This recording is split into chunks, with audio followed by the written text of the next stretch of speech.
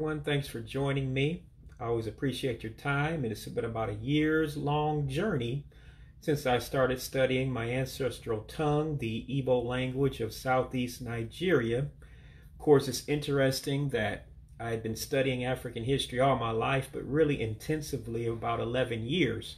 And I had always suspected that I was Igbo on some side of my family.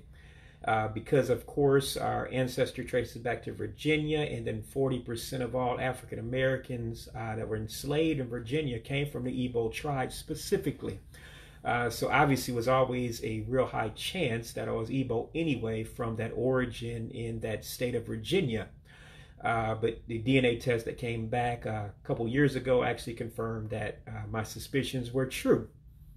But nonetheless, ever since have been studying Igbo culture, traditions, and language. And I'm about a year into studying the language. So I do still believe that I'm very, very much green, as we like to say, meaning that very, very new to the language. But I'm going to make a couple videos today of some of my studies. I have a book called Igbo 101, and I've been using it. And as I finish a certain section of it, I go and test myself via making a video.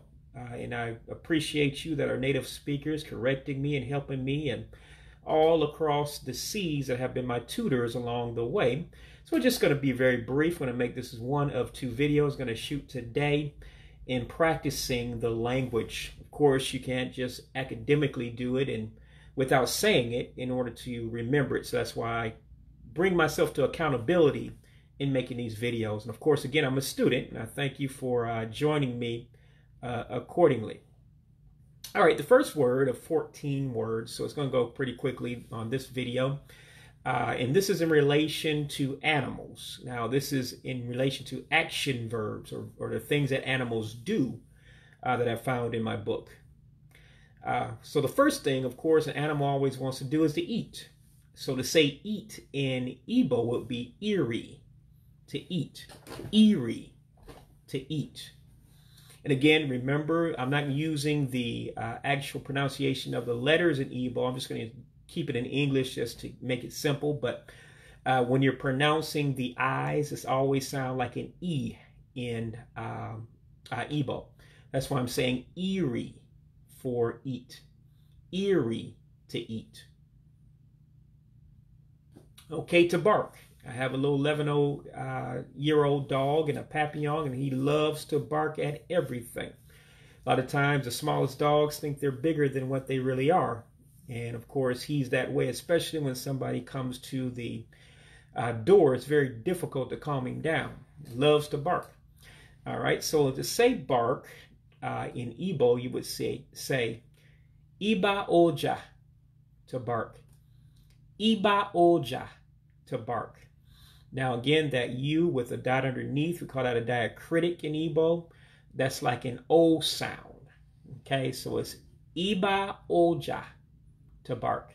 Again, Ea-Bau-Oh-Jah, to bark.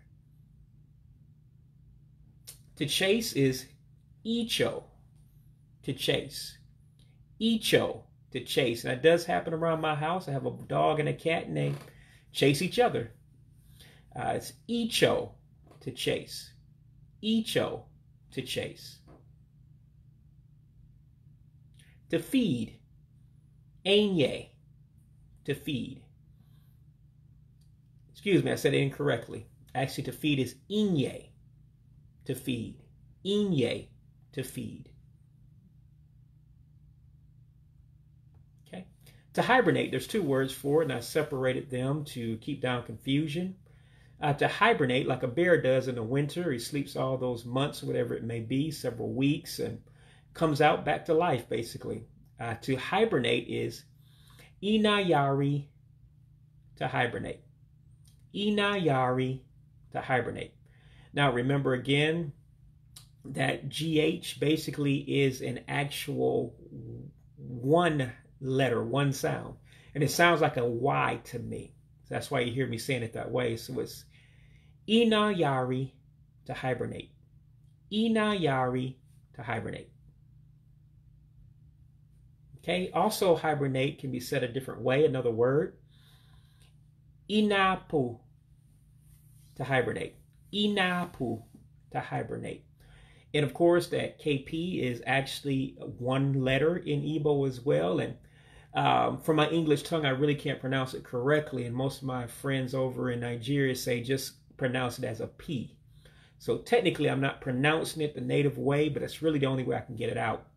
To hibernate then is Ea-Pooh, to hibernate. Ea-Pooh, to hibernate.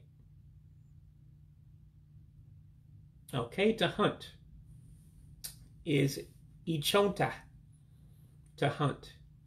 Ea-Chone-Tah, to hunt. One of the most interesting words I learned a long time ago is how you pronounce businessman. It's basically Ea-Chone-Tah ego. The only difference is in this case is that ego means money. So really, if you're a businessman in the Igbo language, you're literally saying a hunter of money. But in this case, of course, we're only talking about animals. So it's Ea-Chone-Tah when an animal hunts. Ea-Chone-Tah, to hunt.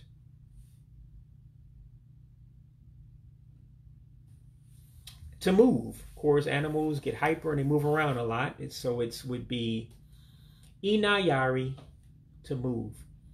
Ean-Au-Yah-Rea, to move. To perch. Basically, when the bird stands on a branch, it's perching. So to perch is Ee-Bay-Kwah-See, to perch. Ee-Bay-Kwah-See, to perch. Again, Ee-Bay-Kwah-See, to perch.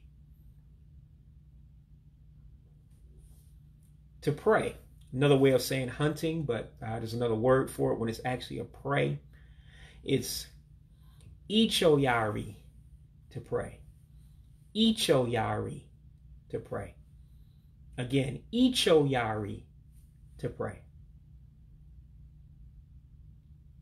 All right, one of the most beautiful things that you can ever see is a horse run, just graceful and powerful at the same time. So in order to say to run, any animal indeed, you have to actually do what's again called vowel dropping. So the A in the word, you don't pronounce it, and you run the two words together, just like we do with contractions in English. In English, we often don't say do not, we say don't. And so it's the same thing in Igbo. It's kind of like contracting two words into one. And when you do that, you drop some letters. In this case, you drop the A. So you would say to run, Ibasa, to run. Ibasa, to run. Again, Ibasa, to run.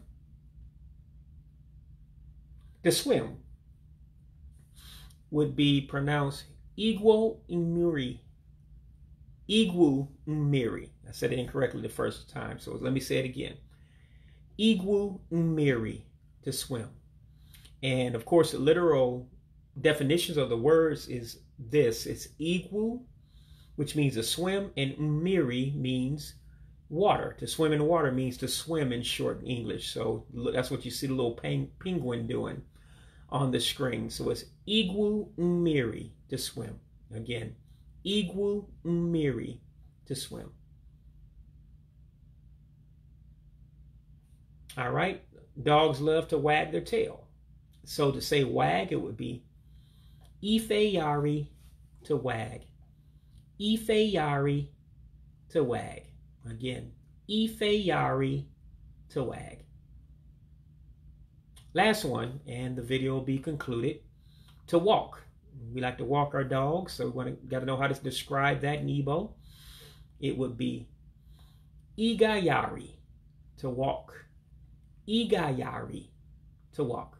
But again, God bless you. Thank you, especially those that have been on this year-long journey so far in learning the language. I believe I have many more years to go.